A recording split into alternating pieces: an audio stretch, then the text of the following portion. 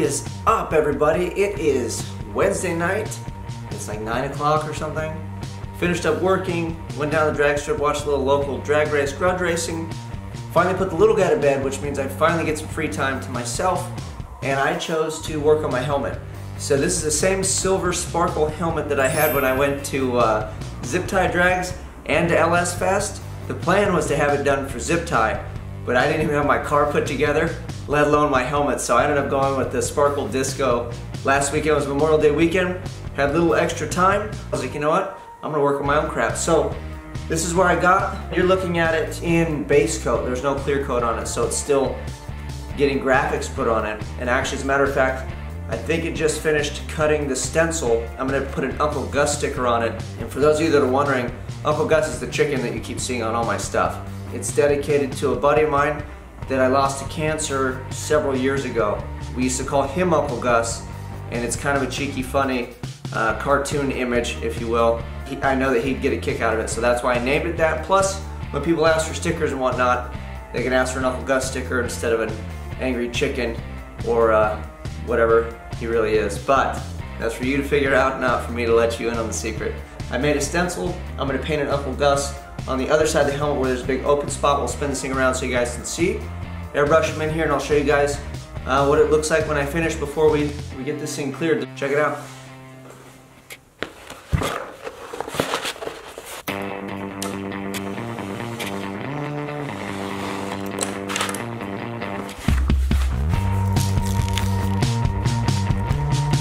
Will be the outline, so we'll spray the base through that, and this is actually a little bit bigger than this, so we'll peel this right now. This is the actual black.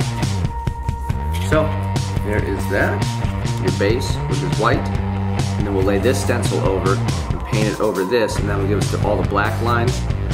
I'll pretend I'm a plotter. And this way. So this is my stencil layout. Let it rip.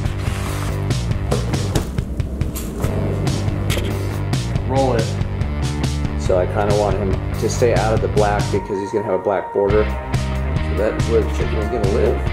So, white base down. We got to do some flash time. We'll put this guy down and then we will put the black on it.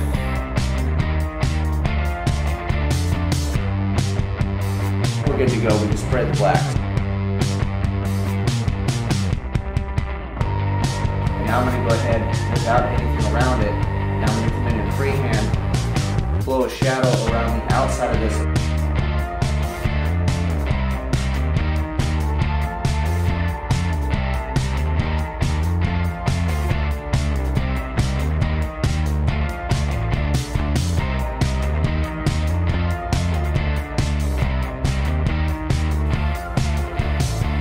We'll have him holding a magenta lollipop and maybe it'll make it look like it's supposed to belong there. If not, it doesn't matter because I have an Uncle Gus on my helmet. It's going to be awesome.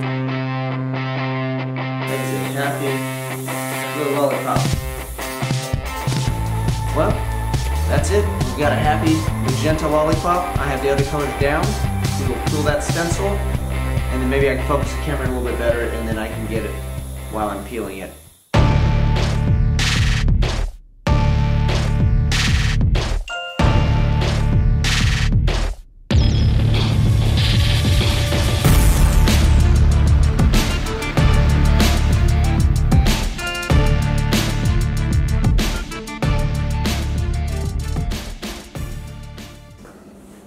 Well, here it is. We got our little Uncle Gus on the helmet, and then we'll put some clear coat on it, and that's it. The next time you see this, hopefully I'll be in my car at the track, rolling with it. But I'm happy with how it turned out.